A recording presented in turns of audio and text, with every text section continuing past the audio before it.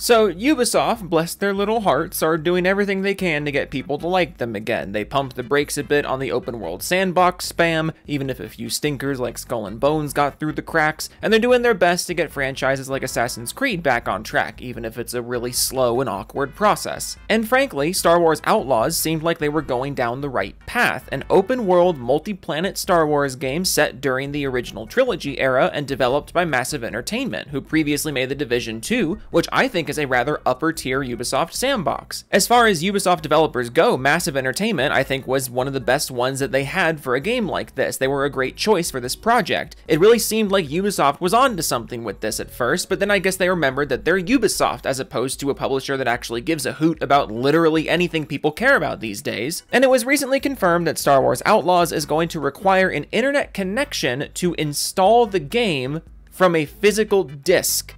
An offline single-player game will require an internet connection to access the content on the physical disc you already paid for. So why is this a bad thing? Just in case you're completely out of the loop as to why this is a brain-dead thing for Ubisoft to do. Well, from a very basic consumer standpoint, you have the inherent contradiction of this being a physical product carrying a single-player game, literally not being capable of providing the content that you paid for. Like, at a very basic level here, we have a physical game disc with a single-player game on it, but for reasons completely unexplained, you cannot access that content on said disc without hooking up to the internet first, so it can download a bunch of updates instead of just letting you have the content on the disc unaltered. That segues into the second reason this is stupid, which is the fact that this offline single-player mode is now firewalling you from playing it without letting it call Daddy Ubisoft first, meaning that this basically confirms there's going to be a big fat day one patch, which doesn't exactly bode well for the stability of the game as a whole, because if there wasn't going to be a big day one patch, then you'd be able to just rip the content right off the disc like a normal installation, but Ubisoft is literally not allowing that, so I think that's what the kids call a red flag. But you may be saying to yourself, or to me down in the comments, Joe, this isn't the first single-player game ever to require an online connection to install the content on the disc. It's not literally the first time this has ever happened, to which I would respond to you, yeah, you're right, and that doesn't make it okay. Just because someone shot a dude in the face 3 weeks ago doesn't mean it's now morally okay for you to shoot a different dude in the face. Which brings me to the third main point as to why this is the worst thing that Ubisoft could have possibly done here, and that's this. Game preservation is a very important topic nowadays, and when you require the internet to add something onto the disc version of the game, and when you introduce an internet firewall between the consumer and their physical product, to the point that you literally cannot start the game without hooking it up to the internet, it suggests that proper physical objective preservation of Star Wars Outlaws is going to be virtually impossible. And it also means that Ubisoft has the ability now to basically just deactivate physical copies of this game. Are they going to do that? I don't know, but it is now an option for them to do, and that is wrong. Regardless of whether or not this game is good, this is not something that should be normalized. Imagine if this were a book or a DVD. You buy it at the store, but before you can sit down in your comfy chair and read it or put it in your DVD player to watch it, you have to go online to make sure the publisher didn't want to change it. The product is literally in your hand, but you can't use it without additional permission from the company that you already paid to put the product in your hand. And the product has no actual online component to it, so there is literally no practical reason for this other than just giving the company who sold it to you more control over what happens with the product that you already paid for and took ownership of. And before you say something like, actually, Joe, it requires internet to install just because of the pre-order bonuses and the updates, it's not a big deal. Yeah, that's not an excuse. I'm old enough to remember when lots of single-player games had pre-order bonuses and bonus content that you had to go online to obtain, but you know what happened if you didn't go online to obtain that bonus content? You just didn't get the bonus content. You know what's worse than not getting the bonus content? not getting the entire fucking game. If we don't call this shit out now, it's going to spread, and if it spreads, then game preservation as we know it will literally cease to exist. But naturally, it's 2024, and a bunch of absolute brainlets on Twitter started loudly proclaiming to everyone that the gamers are just getting mad at nothing, and that Ubisoft did nothing wrong, and boo-hoo, stop criticizing the giant corporation or else I'm going to pee everywhere. How dare the gamers criticize the giant corporation? God, like, I'm actually heated about this one. This is actually fucking pissing me off. I didn't think Ubisoft had blind defenders like this, but apparently they do, or perhaps it's the Star Wars logo on the box that's doing it. Whatever the reason is, let's make fun of some absolute fucking brainlets together, shall we? And yes, if you are in this video, take offense to it. Be better than this. Holy fuck. D's Game says, can someone explain to me why so many people are raging at Star Wars Outlaws needing an internet connection to be installed? You're using the internet to complain about it on Twitter, an app that you use 25 hours a day, 8 days a week. It's 2024. Why is this a problem? Yeah, I gotta tell you, but bringing up an unrelated thing is not really a good defense to your point. Why are people using the internet to complain about a game requiring the internet? Well, for starters, using the internet to talk to people on the internet is the internet working as intended, dear boy. Using the internet to get through an unnecessary firewall on an offline single player is not the internet working as intended, dear boy. You see the difference there? This is like if I put a phone in your car, like a wired landline phone, I hooked it up to your dashboard, and then I programmed your car so that it wouldn't actually start unless you called someone on the phone first, and I didn't tell you that I was going to do this before you bought the car. Obviously, this is a really stupid thing to put in a car, so you call your buddy on your cell phone, and you're like, man, can you believe what this idiot Joe did? He hooked a phone up to my car, that's so stupid. But then your buddy responds, bro, you're using a phone to call me, so it's obviously not a problem. Stop complaining. That is quite literally the argument you're making here in defense of Star Wars Outlaws. If you think my version of your argument sounds stupid, that's because it is. It's really, really stupid. Someone responds to D's nuts and says, the issue for me is that it is intrusive. What if the internet were down? Why should I have to be always connected? Is it an MMO? I have no interest in letting them know how frequently and when I'm playing the game. D's Game says, it's an offline game which needs a connection for updates like literally every other game. Offline needs connection. Offline needs connection. The problem is right in front of you. Another person responds to D's Nuts. He says, guess people would just like the game to be installed from the disc. Crazy concept. And D's Nuts says, buy games that are that way then. So let me get this straight. You think it's stupid for people to complain about the game requiring internet to install. But when confronted with reasons why people disagree with your opinion, your response is to basically just tell them to vote with their wallet and not buy games that do this. But the whole reason you made this initial post was because you're upset that people are potentially voting with their wallet in a way that you don't agree with. Like, the vote with your wallet argument really doesn't work when we're only talking about this because you are mad that people are voting with their wallet. You don't get to dismiss someone's explanation by telling them to vote with their wallet when the only reason they're even here is because you're mad that people are voting with their wallet. Also, holy Christ, your hair is ugly as shit. One last response to D's Nuts. Someone says, I think it's about the game preservation collection thing. Single player games should not be internet dependent except for fix/patches. In my honest opinion, I'm also not a fan of this move unless it's a live service or multiplayer game. And D's Nuts says, it's not internet dependent. It's just for the install and updates like any game these days. Okay, it's not internet dependent. It just needs internet for the install. It's not internet dependent because it needs internet for the install, which happens before anything else. The game is not internet dependent, even though it needs internet to begin its existence.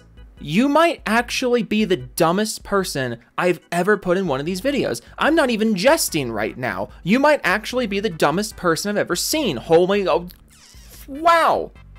Moving on. Demiv responds to this initial post announcing the news. He says there is absolutely no reason for single player games to require downloads, only even if you buy a disc. Clarith responds, "Disc not big enough, need different method of delivery." Yes, because it's impossible to put a game on multiple discs. That's never been done before. Also, file compression is just way too hard these days, right? We have to make all of our games 5 million gigabytes. Crazy idea. If Ubisoft isn't interested in making a disc-based game, maybe they shouldn't sell you a disc-based game, especially when that disc-based game isn't actually a disc-based game. If you want this game to be digital only, Ubisoft, just fucking make it digital only. This is so stupid. Andre says if someone owns a PS5 but complains because they don't have the internet in 2024, bro, I'd repeat the whole fucking car phone point a second time, but I just don't think you would get it. You bought a PS5. You bought a PS5 game disc, but now the game disc is telling you you're not allowed to use it unless you connect to the internet, which is a variable that was never part of this equation for a single player game on that game disc. This is just one step closer to getting rid of physical media altogether, and if you think that's not something to be concerned about, then you haven't been paying enough attention to the industry and what the major players in this industry are willing to do if you don't hold them accountable. That digital-only, you-will-own-nothing future benefits corporations and corporations only. Why do you think they want it? Physical media is a way to prevent that future from happening and retain your rights as a consumer. And now, Ubisoft is attempting to slither in and take that away from you while disguising that slithering as being the thing that you want, which makes the whole thing even scummier than it would be otherwise. And as I've said a million times, there's literally no reason for this, because we're talking about an offline single-player game. Installing an offline single-player game from a game disc has literally never been a problem since the beginning of single-player game discs.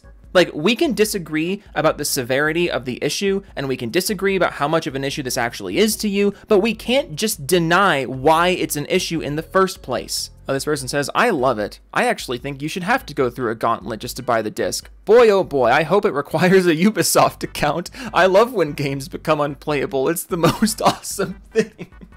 But yeah, that's the other thing. That's what I'm saying about preservation. The game requires an internet connection to install it. So if Ubisoft so chooses, they could just stop offering the online services required to install the content on the game disc, meaning Ubisoft has the power to completely block you from accessing the content on a physical game disc you already bought. That should never, ever be possible for an offline single-player game. Never. End of story. You people in this thread are just willingly giving up your rights as a consumer. It's so weird. Cerebral Paul says, "Pretty true for most, if not all games nowadays." And then Ferdinand Bacon beats me to it. He says, "No, not really," and just links to doesitplay.org, which is a fantastic tool, by the way, if you're trying to keep up with stuff like this. But basically, Cerebral Paul here is a fucking moron. Like, wholeheartedly, he's wrong. The vast, vast, vast majority of physical single-player games do not do this. Even with the state of AAA gaming being as stupid as it is today, if you go to a store and buy a game disc for an offline single-player game, you should be able to put it in your console and play it without using the internet at any point. Because in case you didn't notice, the internet was completely not involved with the transaction there. It's one thing to have an online requirement to download a game, because obviously you need the internet to download a game, but installing it from a disc? No. You can obtain the game disc without ever using the internet. Just walk into the store and buy it. Why are so many of you so okay with the internet being shoved into a place where it literally is not required to be for reasons other than just to make your experience more fragmented and make a larger piece of your hobby controlled by a corporation who doesn't care about you? Fucking stick up for yourself, or at the very least, don't get pissed at me for sticking up for you on your behalf. Jesus Christ. I can't wait for the people to comment on this video and be like, "Geez, Joe, why are you so mad about this?" Why aren't you? Like, what? Matt B says, "Don't you need internet to download games on PS5 and Xbox?" Installing and downloading are not the same thing. One requires internet, one does not. Please read the post you're responding to before you respond to it, thanks. Joey says, "Cue in the whiny people who are connected to the internet 25/8. God, you guys really need to ditch this argument. It literally doesn't work, but you just can't handle people criticizing corporations for some reason, so you're whipping out this stupid argument anyways. I'm so clever because I'm pointing out that people are using the internet to complain about the internet. Yeah, bro, if someone kicks you in the mouth, it sure would be hilarious if you then used your mouth to complain about it, wouldn't it? That'd be hysterical. Why are you using your mouth to whine about the state of your bleeding mouth that was just kicked? You idiot. Stop complaining. Consume the product. D-Riv responds to the news and says, see, this is what I was afraid of. I buy physical copies under the assumption publishers or stores can't take them away from me, but that's becoming less and less true, isn't it? And Danater responds, so tell me, when was the last time you downloaded a game without internet? Because I remember even in the early 2010s, you needed internet to download. Do people genuinely not know the difference between download and install? Like, seriously? Also, if you can only remember back to the early 2010s in terms of needing internet to download something, like, how the fuck were you downloading things before the early 2010s? Was there some kind of black magic offline downloading ability in 2005 I was unaware of? Or are you just fucking illiterate like everyone else on this dog shit app? One more. No Limit Gaming says, internet required to install the game, not play the game like Destiny or Kill the Justice League. This happens in every game. You download the game and it installs the release update for said game. Every fucking game, lol. Yeah, you're right. This offline single-player game is exactly the same as Destiny and Kill the Justice League. Like, how did you write this unironically? How were those the two games that you picked to make your point? Those are potentially two of the worst possible games you could have picked. I swear, you people only started gaming 10 minutes ago. Like, internet was never a requirement for installing content off of a fucking game disc. Literally never has been a requirement, because that is not how game discs work. Ubisoft adding internet as a requirement for an offline single-player game serves one simple purpose. It is to make sure you don't actually own your game. They want more control over how you interact with their products, even though it's a product that is meant to be enjoyed in the solidarity of your own home with no internet required. And like I said, the side effect of that is that proper preservation of this game is going to get really murky, all because Ubisoft doesn't want you to own your games, even if it's a physical game disc that you're holding in your stupid little hands.